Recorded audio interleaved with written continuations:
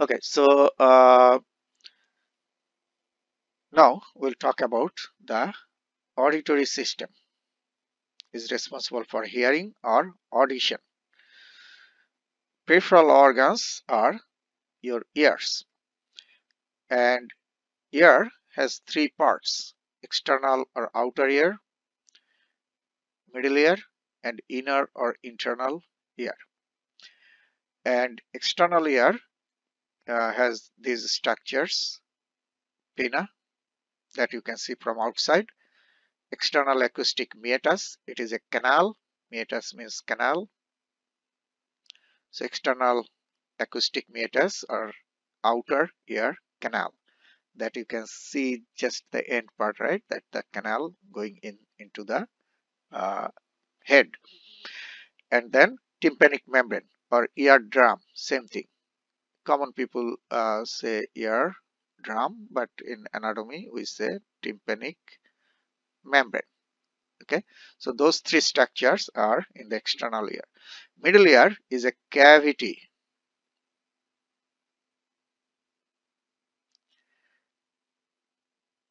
in the inside the temporal bone. You know temporal bone. So inside the temporal bone, you have a cavity that is called the middle ear. So middle ear is a cavity. And inside that middle ear cavity, you have three ossicles or tiny bones. Ossicles are very small bones, okay? As well as, it's not listed here, you have two tiny muscles. So these muscles, tiny muscles, uh, hold the tiny bones, ossicles, in right place. So they will not move too much. Okay. So in the middle ear, you have three ossicles and two muscles. Inner ear or internal ear is the most important part because the cochlea is located inside the inner ear. This is the most important structure in the ear because you have the hair cells inside the cochlea. Okay, hair cells. Hair cells are the sound receptor cells. Sound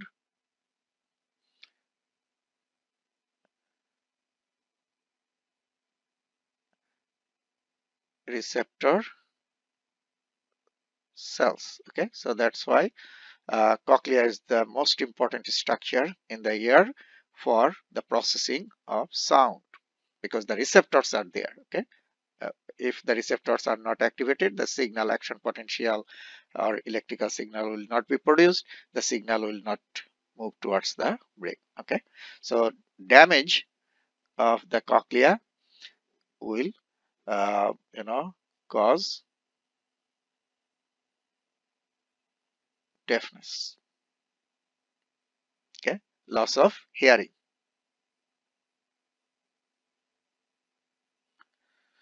And probably you have heard artificial cochlea uh, can work, but will not be able to work like exactly um, uh, like real cochlea, but it does some basic functions, improve the sound perception. Okay, so cochlea is very important, okay, because cochlea has the hair cells and hair cells are the receptor cells. Okay, now also in the inner ear you have three tubules or tube-like structures. Those are called the semicircular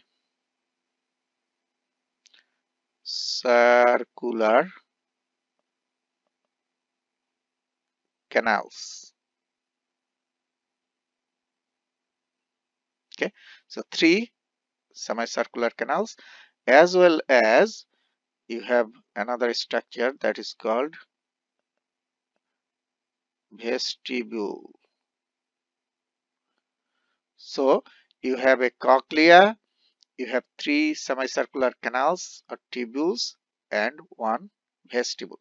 Now you already know the function of the cochlea, processing of sound. sound signal.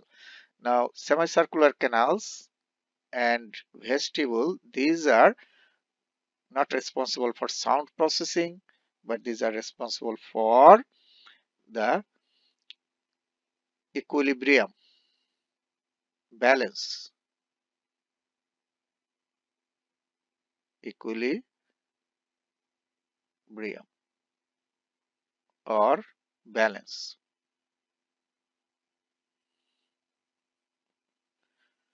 or body position.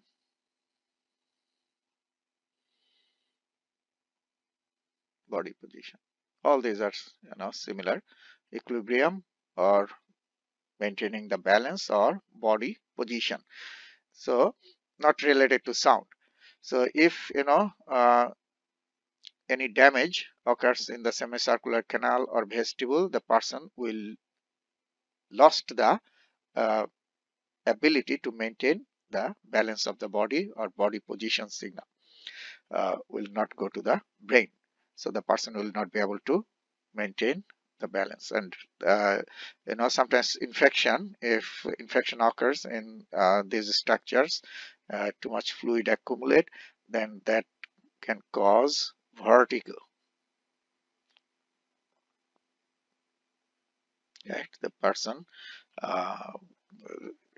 gets that clinical you know uh, uh, condition or disorder that is known as uh, vertigo. Probably you have heard about this this clinical condition. Okay,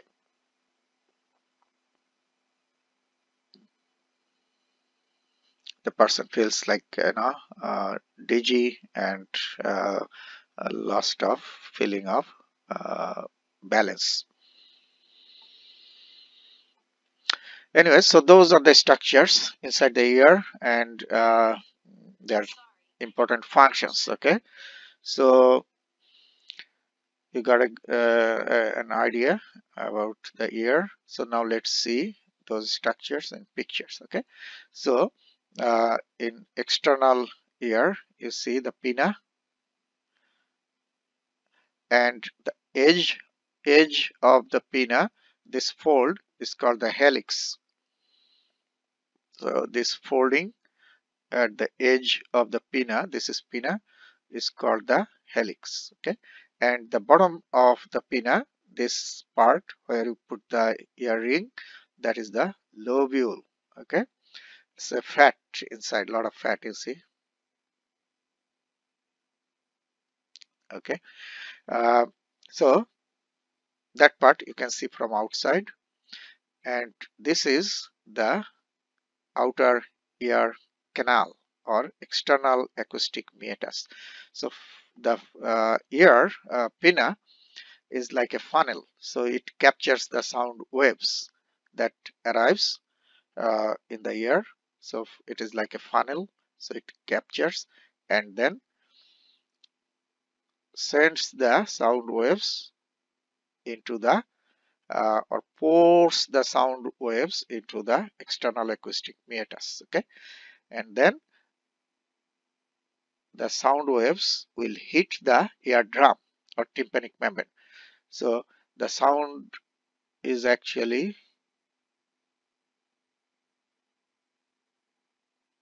many waves. Sound is actually waves.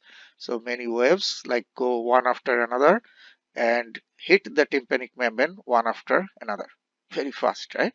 So if the sound frequency, how many waves you have in 1 second, that is the frequency. Okay, if in 1 second you have like 10,000 waves, just think that how big number, 10,000 in 1 second. Okay, so if in 1 second 10,000 waves enter into the air, that means 10,000 waves mean 1 kilohertz.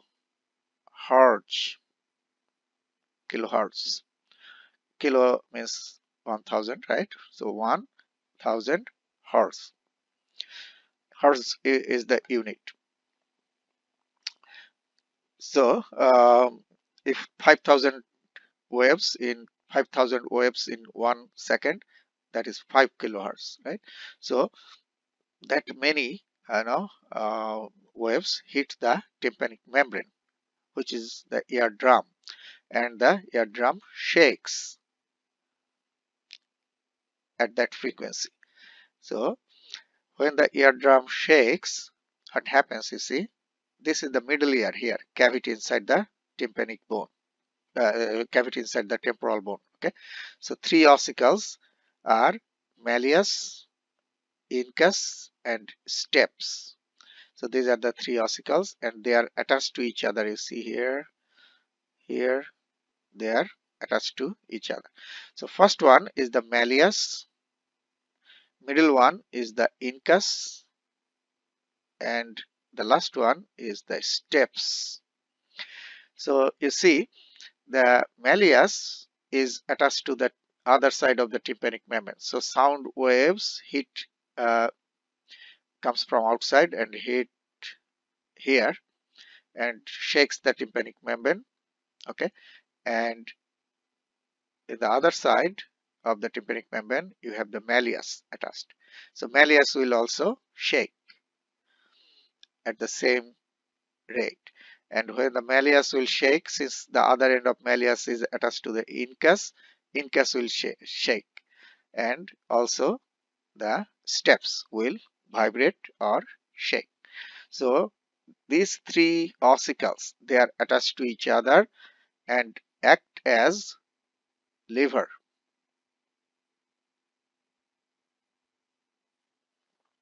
And you know that lever amplifies the sound.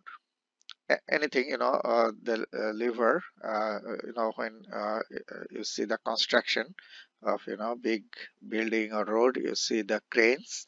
The parts of the cranes are attached to each other, like the ossicles are attached to each other inside the middle ear, and they uh, can lift heavy weight because the lever like helps to amplify the function.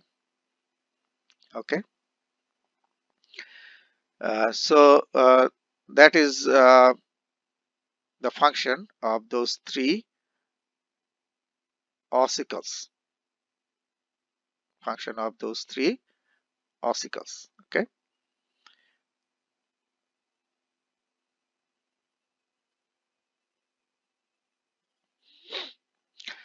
So these ossicles work as lever and amplifies the sound many times.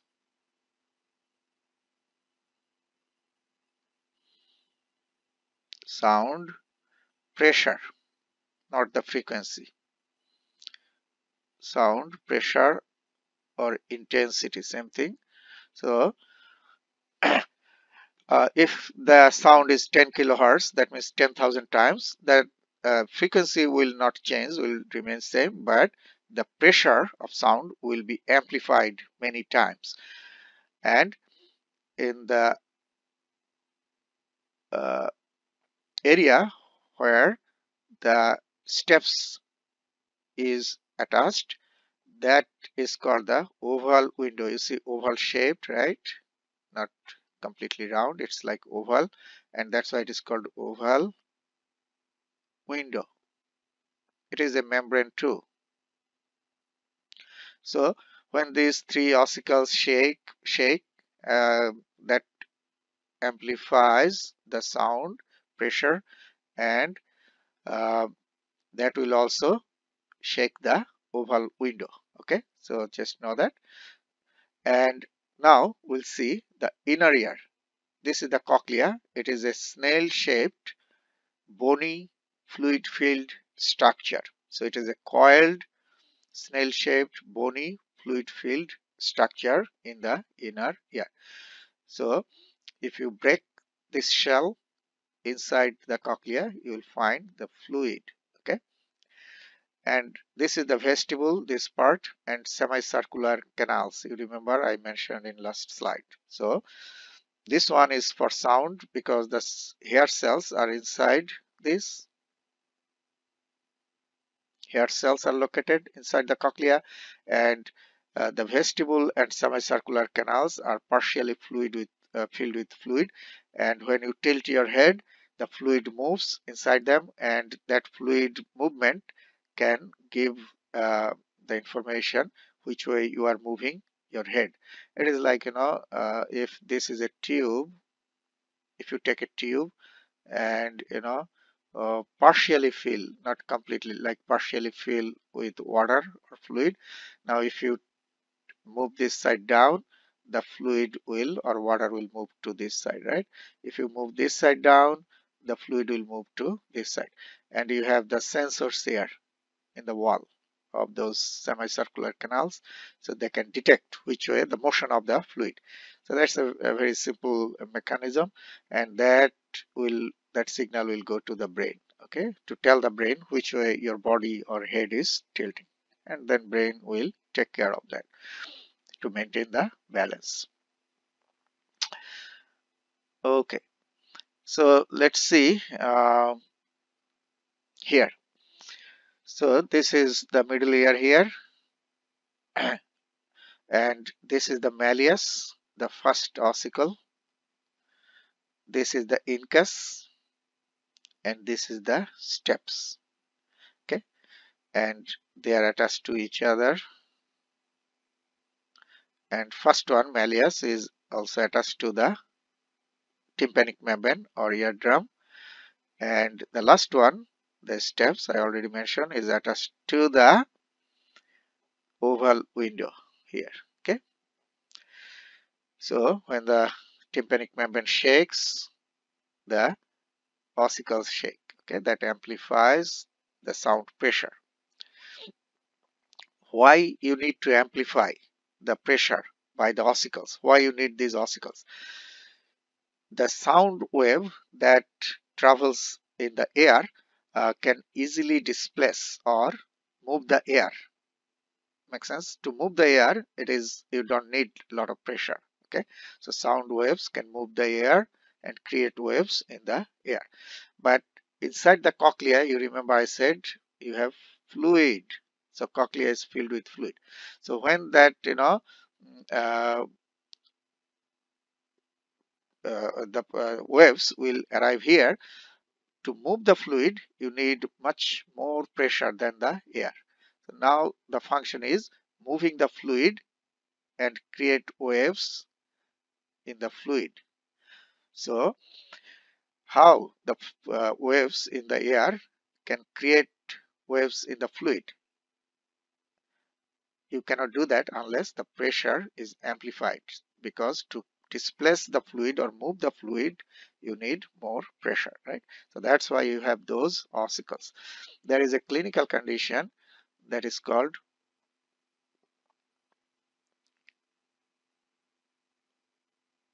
otosclerosis. What happens in otosclerosis? Uh, these joints between the ossicles get hard. Flexibility of the joint is lost. That can occur due to accumulation of fat as well as calcium that can form, like bone like tissue here, hard tissue, and that will decrease the flexibility of these joints. And if that happens, then the ossicles will not be able to move enough. The amplification of sound pressure will not occur. So if sound is not amplified, then that will not be able to move the fluid enough, right? So the person will not be able to hear. That is one reason of loss of hearing. Okay, due to loss of the movement of the ossicles. Okay, uh, another clinical condition that is called is media. Infection of the middle ear. Infection of middle ear. So fluid can accumulate here inside and can also reduce the movement of the ossicles.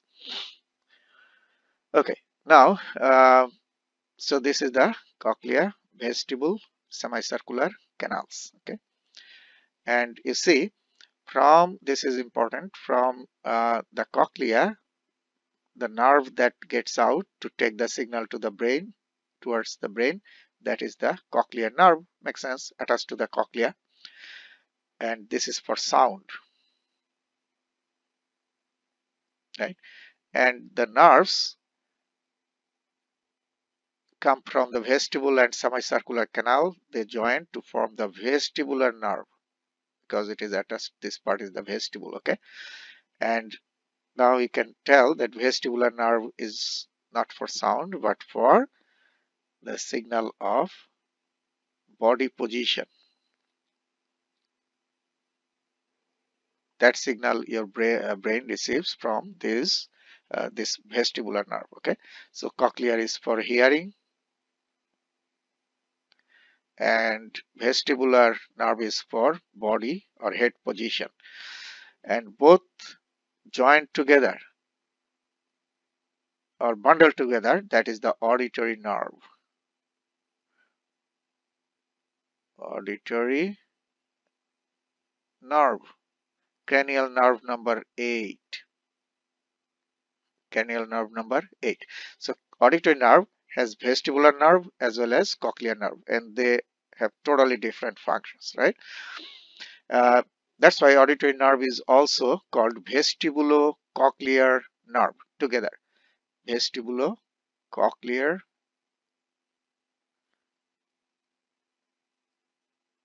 vestibulocochlear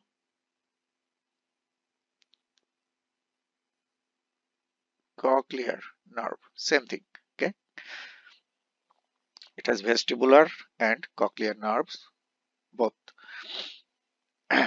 Now you see from the middle ear a tube goes to the nasopharynx.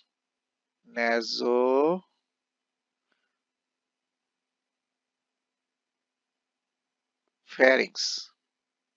the uppermost part of the pharynx. So from the middle ear, a tube goes to the nasopharynx, and this tube actually helps to maintain the pressure inside the ear. If the air pressure inside the ear increases, then some air will go to the pharynx to reduce the pressure. Makes sense? So this is a like passage that will let some air get out. So this is very important. If inside the air air pressure increases, that will reduce the pressure. Now having this is very helpful, now you understand, but could be problematic too. In infants, young uh, kids, the head is small, right?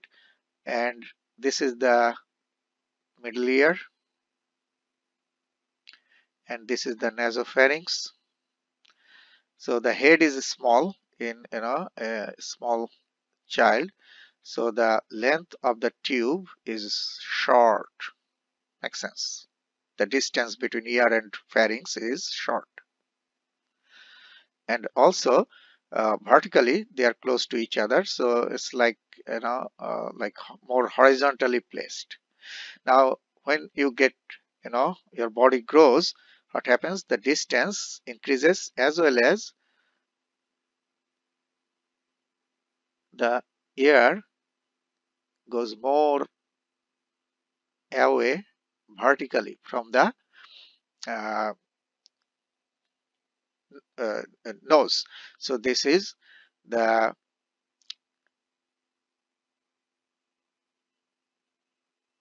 middle ear, up, ear is above, and this is the nasopharynx. Okay, in adult. and this is child, small child. So now you see, in a small child, from the nose, the fluid can easily get into the middle ear because the tube is short and horizontal. So the fluid from the nose or nasopharynx can easily go to the ear and can cause ear infection in the ear. That's why, some small kids suffer from ear infection a lot and very frequently. Now, when your head grows, then the tube gets longer as well as the vertical distance increases, right? So the tube gets more like, oblique. So the fluid from the nose or nasopharynx cannot easily go to the ear. So that's why the adults get uh, less ear infection or don't get ear infection like the kids or small children. Okay. So I said that inside the middle ear cavity you have three ossicles, malleus, incus, steps, and I also mentioned at the very beginning in first slide that there are two tiny muscles too. These are two tiny muscles. Tensor tympani is the larger one and stapedius the smaller one, but both are tiny. And you see they are attached to the ossicles and they hold the ossicles in right location inside the middle ear because it is a cavity. And also when the ossicles shake or vibrate in very high frequency, uh, they uh, control the movement. So they will let the ossicles move, which is very important because ossicles must move to amplify the sound, but they won't let the ossicles move too much. If too much sudden movement occur, then the ossicles may get detached from each other because these joints are not very strong joints, right? So like very loud sound, it's like if something explodes next to you, it's that very strong sound will uh, try to move the ossicles a lot, sudden movement of the ossicles, but because of these tiny muscles the ossicles will not be able to displace a lot, and that is very important. If they get displaced and detached from each other, then you will lose the ability to hear. Hearing loss will occur, right? So that is a protection.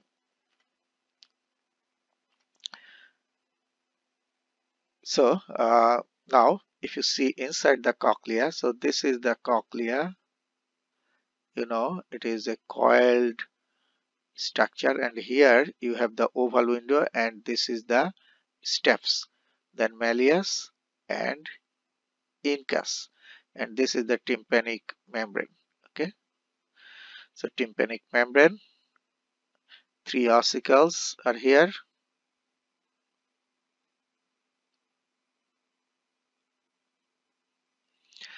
and this is the cochlea.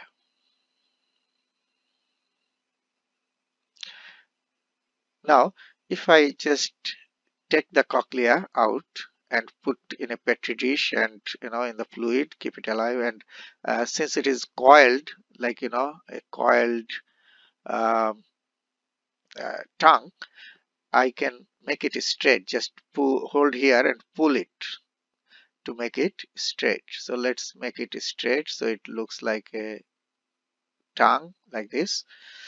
And if I see inside the cochlea, I will see two membranes inside. So upper membrane is called the vestibular membrane and lower membrane is called the basilar membrane. Okay, so now if I ask you, like inside the cochlea you have two membranes, so how many chambers? Three, right? One, two, three. Upper one, middle one, and lower one. So two membranes separate the cochlea into three chambers or cavities. Okay, now if I just take a cross section, like chop it and just take this slice out, so it will be like this. It makes sense, right? So this is the cochlea, and this is the upper membrane, vestibular, this is the basilar, lower membrane, and three cavities. Those three cavities are scala vestibule, scala media, scala tympani here. Okay, all these are filled with what? Fluid. Okay, the scala media, the fluid is called endolymph, this one, and in other two cavities the fluid is called perilymph. Anyway, so those three are filled with fluid. Now basilar membrane is here, and this is very important. Why? Because on the basilar membrane you have a structure that is called spiral organ. Spiral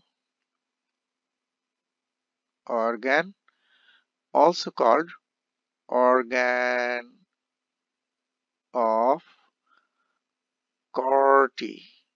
Same thing. Some places you will see organ of Corti, some places spiral organ. Why this organ of Corti is very important? Because the hair cells, you remember I said inside the cochlea you have the hair cells. Where in the cochlea? In the organ of Corti. So these are the hair cells, and you have the hair on the hair cells. That's why they are hair cells, and they are sound receptor cells. So very important, right? Okay, so I can say that organ of Corti rests on the basilar membrane, and inside the organ of Corti you have the hair cells or sound receptor cells. Okay, now on the top of the organ of Corti you have another membrane like this. This membrane is like a jelly-like soft jelly-like membrane. This is called tectorial membrane.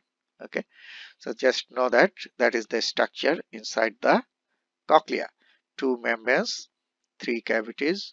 On the basilar membrane you have the organ of Corti or spiral organ, and inside that you have the hair cells, and on the top of that organ of Corti another membrane, soft jelly-like, that is the tectorial membrane. Okay, now let's see, this is the picture that I just did draw. Three cavities, this is the middle scala media, middle one, and this is the organ of Corti or spiral organ, and these are the hair cells. Okay, and this is the tectorial soft membrane. Okay, now what happens, this is the basilar membrane, and this is the organ of Corti, hair cells here,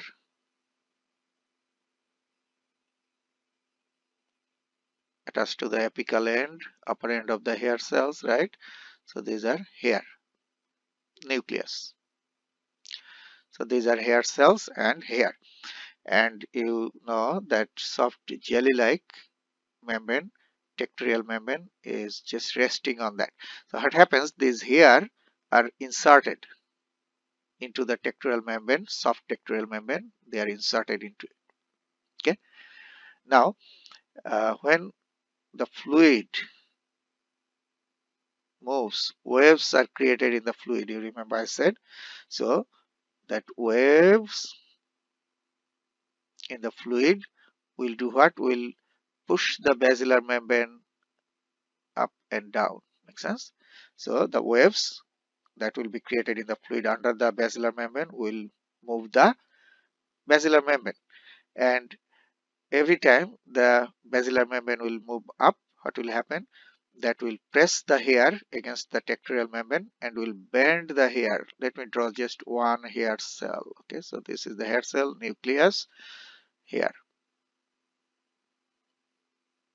Okay, tectorial membrane. So when you push up, the hair will bend. When the membrane will move down, the hair will get straight. Make sense? So hair is bending and getting straight again and again, like very high frequency. So when the hair bent, the ion channels will get opened here, and sodium and you know uh, potassium, those positive ions will get in and will produce action potential, depolarization. That is the activation of the hair cell. Okay, so every time the hair bend, the cells produce action potential. So the electrical signal will travel through the nerve, the cochlear nerve. Okay, so this is the cochlear nerve. Will take the signal at very high frequency, depending on the frequency of the sound. Sound frequencies are very high. So that is the mechanism. It is a mechanical pressure that activate the hair cells. So in case of olfaction and gustation, smell and taste, you know that the receptor cells are activated by the food molecules or smell molecules, that chemical activation. But in this case, pressure, up down, and that is the mechanical activation of the hair cells. Okay, so that is how the hair cells, these cells are activated and signal gets out through the cochlear nerve to the brain. Okay, now just think that if these hair cells are destroyed, the cochlea or cochlear hair cells are destroyed, then the person will have hearing loss. Hearing loss, because the hair cells are very important and no stem cell or basal cell is present here. In case of olfactory and gustatory, you had basal cells, remember, the stem cells, but in cochlea you don't have. So once the hair cells are destroyed or die, no new hair cells are produced. That's a problem, right? So you need the implantation, otherwise the person will not be able to uh, um, hear. So that is the hearing loss called sensory neural hearing loss. And this type of loss is like permanent loss, because no stem cell is here in the organ of Corti, no new hair cells will be produced. Okay, so that is called sensory neural hearing loss. Another type of hearing loss that is very easy to fix, like that is called conductive hearing loss. This is your ear. So like if I put a piece of cotton here and block the sound waves from entering into the inner part of the ear, that is also will cause hearing loss. If you put ear plug or put finger in the ear, then the sound wave will not get in. That is also hearing loss, but that's not that serious. If infection occurs, that will block the sound waves. If a tumor is formed, okay, or the wax that sometimes may block the air passes, so all those can be fixed easily, right? So those are called conductive hearing loss. So that is not that serious and you can easily fix it. So conductive loss. So those are two types of hearing loss. And sensory neural hearing loss, what can cause the death of the hair cells in the cochlea, uh, commonly occurs due to anti-cancer drugs, chemotherapy, or strong antibiotic if it is given in children, like very strong penicillin, that can also cause the loss of hair. So anti-cancer drug and strong antibiotics are the main reason. Another is prolonged exposure. Prolonged exposure to very high frequency noise. High frequency noise.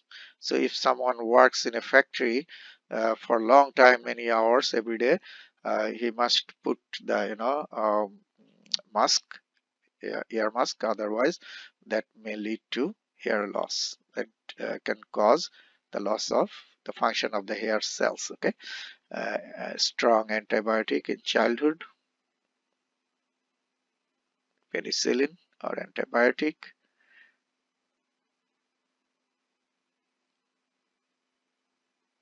Okay, and I said anti-cancer drug. Anti-cancer drugs are used to kill the cancer cells, but that can also kill the hair cells. So I think that's all you need to know. And then the last thing, you see the hair cells, hair of the hair cells you can see under the microscope. Uh, so this is the spiral organ of Corti, cochlear nerve. First the signal is taken to the medulla oblongata, where you have the cochlear nuclei. Okay, so the cochlear nerve takes the signal to the cochlear nuclei of the medulla oblongata. Okay, from there goes to superior olivary nucleus in the medulla, then goes to inferior colliculus, then to the thalamus, and then primary auditory cortex in the temporal lobe. You already know this location. So that is the pathway. Again, cochlear nerve, cochlear nucleus in the medulla, then superior olivary nucleus in the medulla, then inferior colliculus in the midbrain, then thalamus, which is the major sensory relay station, and auditory cortex. Okay, so that is the pathway how the signal arrives into the brain. Okay, so those are the things you need to know from the olfactory, gustatory, and auditory systems. Another interesting, condition that is called, I don't know if you have any of you have heard about it. That is also commonly heard clinical condition that is actually very bothersome to the patients. That is called tinnitus.